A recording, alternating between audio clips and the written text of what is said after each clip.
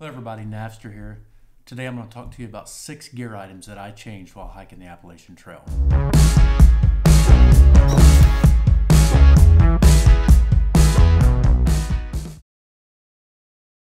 So I think we all go through the same process. We labor over all these gear choices before we start the trail. We're in discussion forums online, and ultimately we buy gear and we get out onto the trail and we regret the gear that we bought, or we just want to improve and get lighter gear. I did it just like everybody else does, and I thought I had the perfect gear before I started, but as I think everybody does, I also changed gear along the way. So I have 6 items today that I changed while hiking the Appalachian Trail. These are really the only things that I changed. 6 may seem like a lot to you, I'm not sure. This does not include things that I sent home, for example, like my cold weather gear and so on. But these are 6 items that I started with and that I finished with, but somewhere along the way I switched products. I'm going to actually do these in the order that I changed them. So the first item was camp shoes, and I actually made this change at mile 31 at the Mountain Crossing store in Suches, Georgia. I started with the Zero Trail sandal. When I looked at this sandal online, it seemed to be minimalistic. It seemed to be very well designed for the job, fairly lightweight. One of the things I looked for was being able to get my foot into it with socks on, so that there was no material between the toes, for example. So it met that criteria. It was fairly compact so that I could tie it to my backpack easily, met that criteria. I wanted something that could stay on my foot if I needed to go downhill to get water or across a creek and so on, something like that. And it met that criteria. But the criteria that it did not meet is it was difficult to get my foot into the sandal because of all the straps. In the middle of the night, if I needed to get up and go outside and use the bathroom, it just took longer than I wanted it to, and when I'm half asleep, I didn't want to have to deal with all the straps. So I found myself, with my toes in the front strap and just standing on the back straps. So what good were the back straps? It didn't stay on my foot at that point. Even if I did get all the straps on, my foot slid around on the shoe to the point where my toes were sliding off the front if I was going downhill. So then my socks got dirtier, my toes, or if I didn't have socks on, my toes got dirty. So at the Mountain Crossing store, I changed to a pair of Waldies. They're basically a Crocs. They still have the strap that goes around the back for keeping them on my foot. They're extremely comfortable, lots of cushion. The big downfall with them is they look horrible. They're the ugliest looking shoe in my opinion. And the only color they had in my size at Mountain Crossings were these lovely gray ones. So I got stuck with a nasty color. These Croc knockoffs lasted me for the entire rest of the trail. The second item that I changed were my boots. So I think a lot of people talk about changing their boots, and that's like one of the most stressful gear items that you can purchase. It could end up bad if you don't get the right ones. So I changed my boots at approximately mile 100 in Franklin, North Carolina. I actually have another video specifically about my boot choice, and I go into more depth around why I wanted to get a new pair of boots and which ones I changed to, and how much better that second pair of boots were. So check that video out. I'll put a link down in the description for that one. The third item I changed out was my sleeping pad, and I did this at the NOC in North Carolina. So I started with a Sea to Summit Comfort Light pad. It was the long pad, which also means that it was wider than the regular pad. So it was long and wide, which meant it was fairly heavy compared to a lot of ultralight pads. It was extremely comfortable though. I did like this pad. I liked that it was long and wide as far as comfort goes. It felt good. It has a lot of good cushion. I never touched the ground. It kept me warm, which was another good thing. I looked at R values before purchasing a pad. This pad has an R value of 4.2, which is pretty nice. I also love the way it inflates and deflates. The valve is unique to Sea to Summit, I believe. It takes very few breaths to blow it up and get a really tight pad. And when you're ready to undo it, you just pop that tab off and it immediately deflates. practically 90% of the year, as soon as you pop that tab, deflates. So why did I get rid of it? Well, because it was too big. Not because it weighed too much, but because the dimensions were too large. I had a Z-Pax, and still do have a Z-Pax duplex tent, and by the time it was inflated and fully set up in my tent, it was just too long. It pretty much reached the entire length of the tent tub, and therefore if I slid in any way, shape, or form, or if I was on a little bit of a slant, then it would push the tub outside of the main wall of the tent. So my mistake on that was I should have just gotten the regular size, and it probably would have stayed with me the entire trail. I switched to the Thermarest Neo Air X Lite, which has a lower R value, but it's a pretty common pad out on the trail. It's lighter than the Sea to Summit.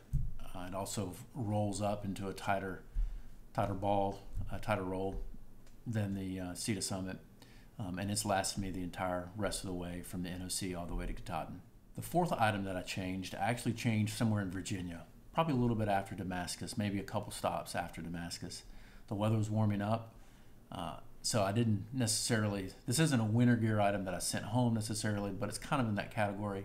I started with a Enlightened Equipment Revelation 20-degree quilt, and it's a 950 fill. It's the long and the wide version, which I'm glad that I got. I enjoy having more quilt, even though that means it's a little more weight. I switched that to a Enlightened Equipment 50-degree Revelation Apex.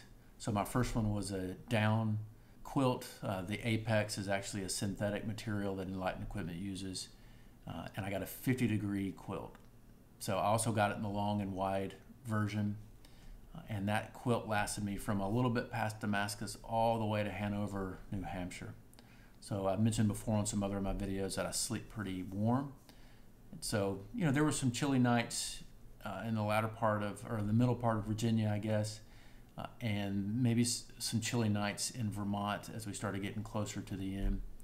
But overall, that 50-degree Apex quilt, it rolled up like it was, basically a liner is what it seemed like. Extremely lightweight, and it did the trick for me. There were even some nights in the summer where, I didn't use it because it was just too much. So I'm glad I made that change. So the fifth item I changed was my rain jacket. Now, I have lots of opinions on rain jackets for the Appalachian Trail, but the main reason I changed my rain jacket is that my first one, which was a Patagonia M10, and I think it was actually like the 2016 version. So it has a full zipper down the front. It has a chest pocket. It also has 2 hand pockets. It does not have pit zips, but the hand zips are high so that they don't get in the way of your pack waist belt. It's a great jacket. Kept me dry as much as a jacket does on the Appalachian Trail. Did I sweat in it? Yes, I did. I've learned that, as I mentioned before, I heat up pretty quickly. So I got to a point where I didn't wear rain jackets on the Appalachian Trail, even when it rained. But the reason I got rid of the Patagonia M10 is that it was just too bulky. It was a large, which I got the large because it was heavily discounted since it was the prior year model. I got a really good deal on it, but ultimately it was just bulky around my backpack when I had it on. It was just too much material. When I rolled it up, it was half the size of a football, so it wasn't the most compact jacket. So somewhere around Blacksburg, Virginia, I switched to the OR Helium 2, another very common rain jacket on the Appalachian Trail. And that one lasts me all the way to Katahdin. It rolls up pretty compact, keeps you dry where it needs to. It's a minimalistic jacket, no pockets, no pit zips. It does have the chest pocket, but a good jacket for what it needs to do. And the last item that I changed were my trekking poles. So I started with the Lecky Micro Vario TI DSS poles. Now, I think, in Lecky terms, I believe the Micro Vario label means it's one of their collapsible poles. So these were collapsible. They were titanium, which is what the TI is. The DSS is a kind of an anti-shock cushion on near the tips of the poles. But ultimately, I got these because they were lightweight. You know, I was wanting to get the best performing, most professional trekking pole out there. They were not cheap, but it was a mistake. Ultimately, the more moving parts you have, the more chance of things breaking. And the nipples on the poles that keep them locked together while you're hiking never seem to stay together. For whatever kind of random reason, they would always get depressed, and then the poles would collapse or come loose and just kind of be dangling in 3 or 4 different pieces. And that never happened when I needed them the most, you know, going down steep descents or anything like that. But they were very annoying. All the different parts would just continue to kind of disconnect and collapse without me wanting them to. And ultimately, somewhere in Pennsylvania, really within about a 3-day period, both of the poles broke. So I hiked for a few days with a single pole because the first one broke, and I had to keep it to use for my tent. But within a few days, the second pole broke, and I did get another pair of Leckies. These were the Leckie Cork Light, and they're not collapsible like the Micro Vario. They are telescoping poles, and those lasted me from somewhere in early Pennsylvania all the way to Katahdin. And I'll take those with me as I start the PCT this year in April. So as you can see, not everybody gets it right. I don't think anybody claims to get it right. Those were 6 items that I changed after starting the Appalachian Trail. Hopefully this is some information that'll help you make some decisions about your gear. Some of it's a personal thing, some of it's not. For those personal items, you'll figure it out. You can see for me, I figured out really most of these things by the time I got to Virginia. You know, the critical things I figured out pretty early on, even before I got to, you know, basically the border of North Carolina or just a little bit beyond at the NOC. So take some time, give your gear purchases some thought, but don't stress too much. You'll have plenty of time and, you know, to change those items or to tweak what you need to tweak as you go down the trail. So if you liked this video and thought it was helpful, just subscribe. There should be a button here in the lower left-hand corner. I hope you have a great time out there on the AT this year. So I'll see you out there. Later.